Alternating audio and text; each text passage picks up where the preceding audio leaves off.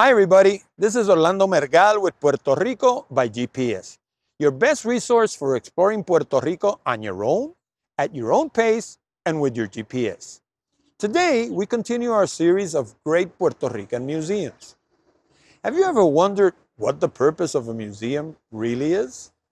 Well, according to Wikipedia, the purpose of a museum is to collect, preserve, interpret, and display objects of artistic, cultural, or scientific significance for the public to study and learn from.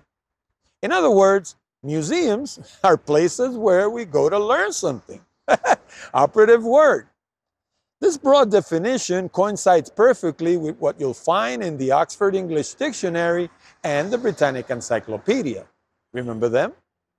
Today, we'll be visiting a museum in the Miramar area, in the Santurce neighborhood of San Juan, where they've made it their mission to inspire through art and design with a strong belief that invention, innovation, and creativity are the driving forces behind social well-being. And why are we next to the Condado Lagoon, you might ask? Well, because Miramar is over there. So come on, let's go.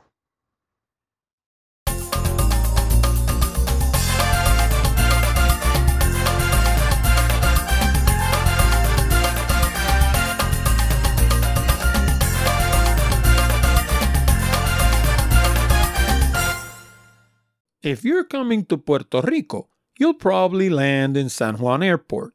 You'll probably want to visit Old San Juan and one or more of Puerto Rico's excellent beaches. But what will you do when you arrive in the old city? What will you visit? What'll you miss? And how about the beaches? How do you know which ones are the best and which you should avoid altogether? And more importantly, why? That's why I wrote the Old San Juan Walking Tour and Puerto Rico Beach by Beach, the ultimate guides to Puerto Rico's most beautiful city and most wonderful beaches. But I'm not going to tell you all about them now because that's not why you're here. Just visit the links on screen and find out all about them. The Miramar Museum of Art and Design, or Museo de Arte y Diseño de Miramar in Spanish, is located at 607 Cuevilla Street, a few steps away from the Puerto Rico Bar Association building.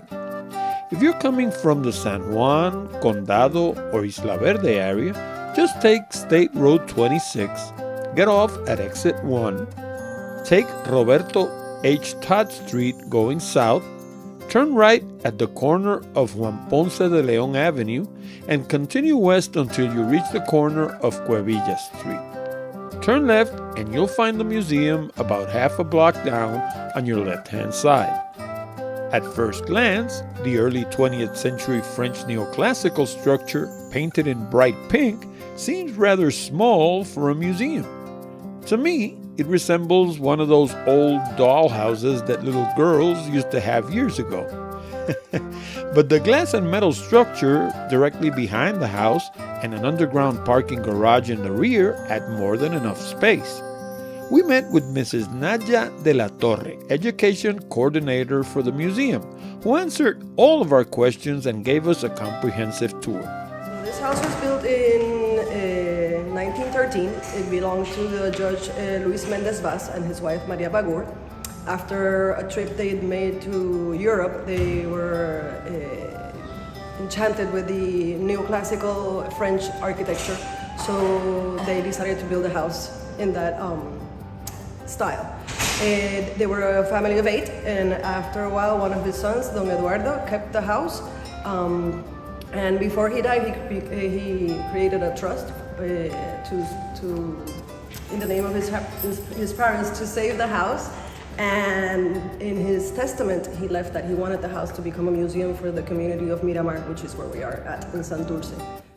Unlike other museums in Puerto Rico that might be more theme-driven, this museum caters more to the interests of its immediate community.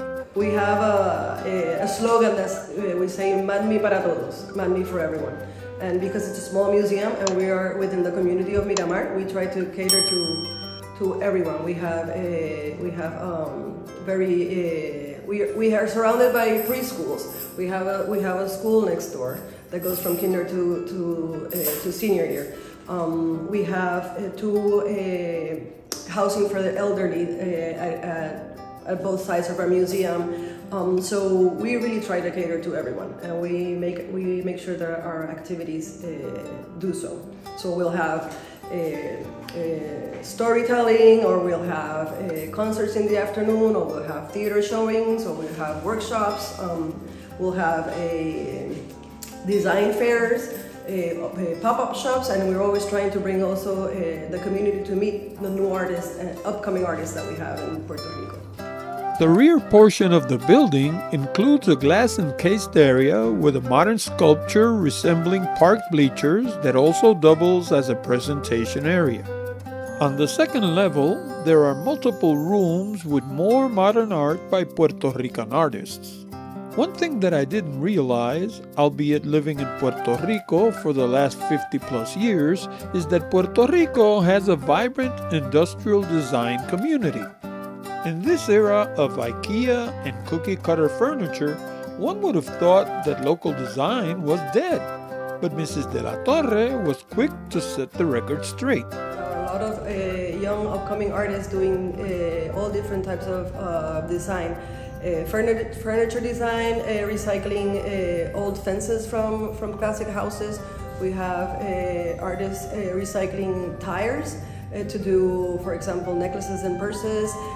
I could show you every detail about this museum, but then why would you need to visit? However, there's one piece that I must include because it goes straight to the museum's history. It's a sculpture by Puerto Rican artist Miguel Luciano, resembling a 1949 Studebaker pickup owned by Mr. Eduardo Méndez Bagur, son of the original owner of the property, Luis Méndez Vaz. Once again, this is not a restoration. Even the plantains and the machete in the truck bed are made out of fiberglass. As you leave the museum, don't forget to go by the gift shop, where you'll find genuine art made by Puerto Rican hands. There's nothing made in China here, and proceeds go to keep the museum running. You can spend hours at this museum, reminiscing as you go through all sorts of pieces from the 20th century. For more information about exhibits and museum hours, call 787-995-7063.